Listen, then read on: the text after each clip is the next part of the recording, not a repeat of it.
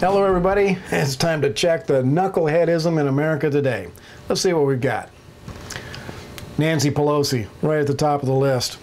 She says the USA does not have a female president because of misogyny, bigotry towards females. And Hillary says that it's because of gender bias. Listen up, you two harpies.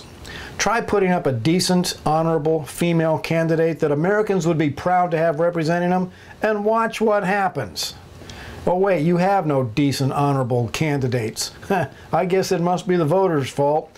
It couldn't possibly be because you two have lower approval ratings than Charles Manson. And speaking of Charles Manson, Hillary says she is the most investigated innocent person in America. Hillary Clinton has never been investigated. Even when she was subpoenaed to Congress, they were afraid to put her under oath. They deliberately set that Benghazi hearing up so that she could lie with impunity. Hillary has never been investigated. The American people now know who the most investigated innocent person in America is, and that's Donald Trump. Who else could survive a sadistically intrusive 2-year-long investigation and not have a single criminal offense found? If they had even found where he had littered, that's all we would have heard for the last 2 years. Hillary couldn't survive a 2-minute investigation. Andrew Napolitano says that Chuck Schumer's threats to the Supreme Court do not rise to the level of a crime. Well, Napolitano finally got one right. I saw Schumer's comments, and while they were unprofessional to the max, he is a Democrat, but they were not something that could be prosecuted. Of course, Judge Napolitano has come out in the last couple of years as a flaming left-wing political hack. So his Schumer opinion may just be him mouthing the Democrat line, but could also be that Napolitano accidentally got one right. Mitt Romney, the most hated Republican in America, is declaring that the investigation into Ukraine criminal corruption is political, blah, blah, blah. Romney's son is in that up to his eyeballs, right along with Biden's son, and is probably going to trace right back to Mitt Romney himself. And that tells us how much we can trust Romney or Biden. Speaking of Joe Biden, the child-loving, hairy-legged bumbler says he can't wait to debate President Trump. Yeah, Joe, we're all looking forward to that. Hey, President Trump, I suggest that right in the middle of the debate, ask Joe if he knows what city he's in.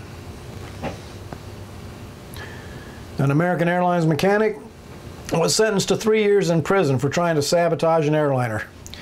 It doesn't say much about the suspect, but we do have his name, Abdul Majid Maruf Ahmed Alani. Gee, can't imagine what his motive could have been.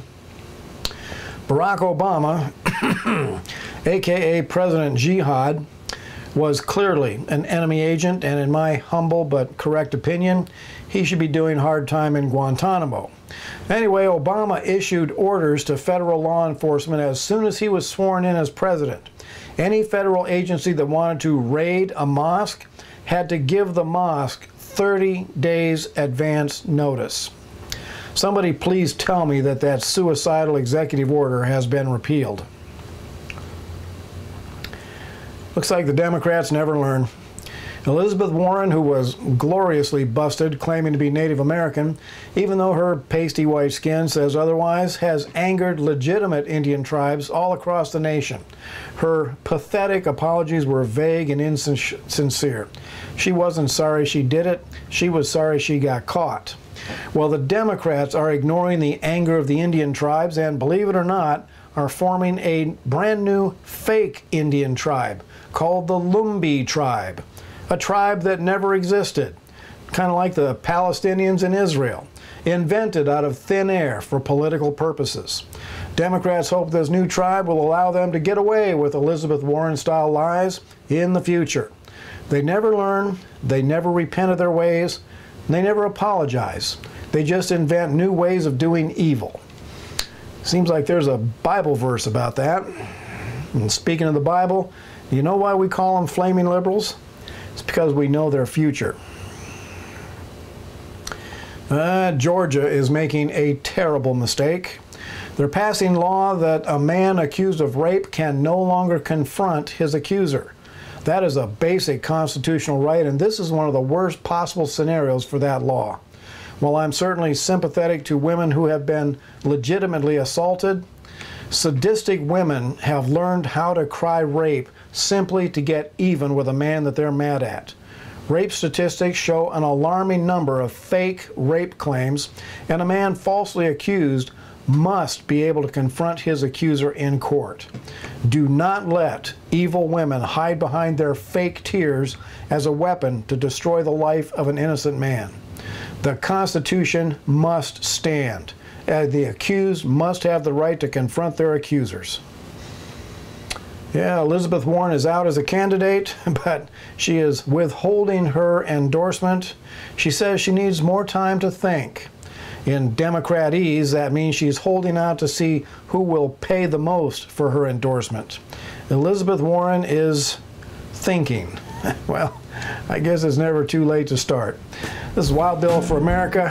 This has been Coffee with Bill. Thanks for watching, and America bless God again.